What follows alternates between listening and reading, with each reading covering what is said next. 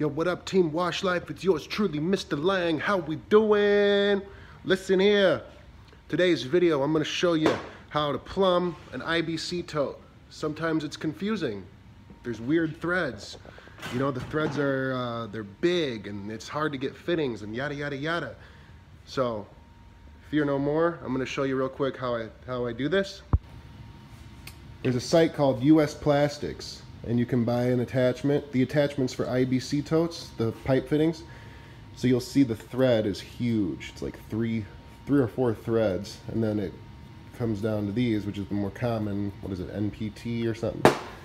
You know, or you can go the cam lock route and get it so the end is a cam lock. Still, it'll thread on.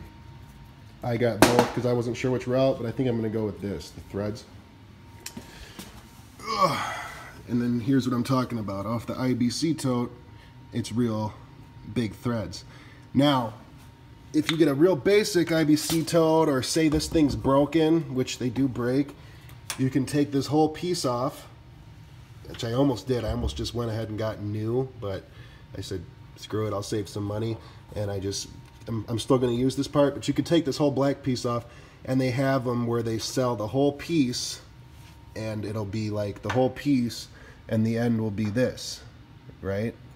So you can buy the whole piece, it's like 50 bucks, or you could just buy the attached, if you already got that on there, you can just buy the attachment, and this is like 18 bucks or 15 bucks, something like that. So I saved some money and went that route. So like I was saying, I went with the threaded attachment, which is going to screw on to the IBC tote. It's going to screw into that ball, that where the lever is.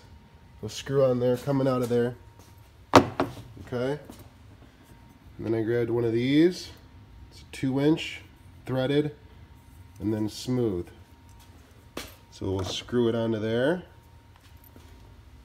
And then I'm going to cut a small section of PVC, a few inches right there. Cut it off. Pop it in there. Pop this onto there, and then with the remaining portion, pop that in there, come straight out. As you can tell, it's going to be coming out like that. So this is right after the 90 degree. And then we'll have it splice. So we'll have one of these or whatever. Or wait, this is what I was going to do. We'll cut a small section of inch to reduce it down. I couldn't find a 2-inch barb, so that's why I reduced it down to 1 inch. So it'll be like that, and we'll have a hose coming off with a ball valve. We'll probably just tuck it under there, but if we need to dump the tank quick, we can just drop the flex hose down, open the valve, dump the tank, and then we'll actually have even a second one, because this is a splice here, a 1.5-inch splice. Sorry if I'm losing you, but this is the only way to explain it real quick, because I'm not about to waste all this time recording it and putting one piece on piece by piece, and you know what I mean? I just don't have the time. So we're gonna have that coming off, but it's not gonna be this long, right? So we're gonna chop it off like bam, B, bam, B. So once it's chopped off, it'll be real short, like right there. Again, another barb. So we'll basically have two little tiny sections of pipe with a hose barb, okay? So the hose barb will then connect to this. So we'll have the banjo. That banjo will go straight to our power washer. You know, this hose will run straight to the back of the van where the power washer is going to be. I was going to stuff it all in the front here, but I decided against that. It takes so much time. So it's going to run all the way to the back, and then we'll also have another splice to fill buckets up from the very back if we need to. So if we're at the back and we need to fill a bucket up, we can. If we're over here and we need to fill a bucket up, we can. I didn't need to do that. It's just the way it worked, because I did need to splice it. So it just, because of that, I have extra dump valves, or we could dump the tank quicker. I was thinking of maybe just capping it off, but I want that extra dump valve just in case we need to dump super quick, or have the accessibility to be filling up water at 2 separate locations. So you don't have to wait for someone while they're filling up a bucket. it's gonna be nice. So far the plan is the tank's gonna be there.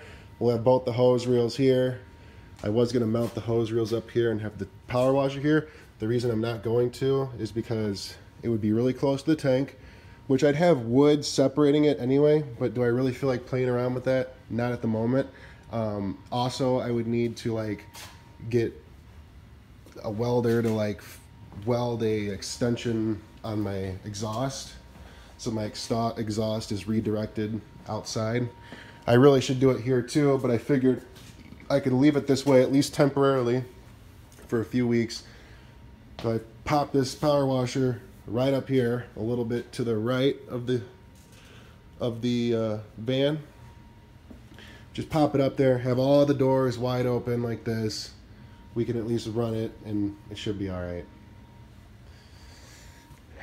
This is what procrastinating gets you. It really wasn't procrastinating, it's just I didn't have this set up in time. I still don't, it's still a mess in here. But we're making it happen, baby. We have to get this whole thing built in one day. One day. So I'm gonna get back to it. Peace.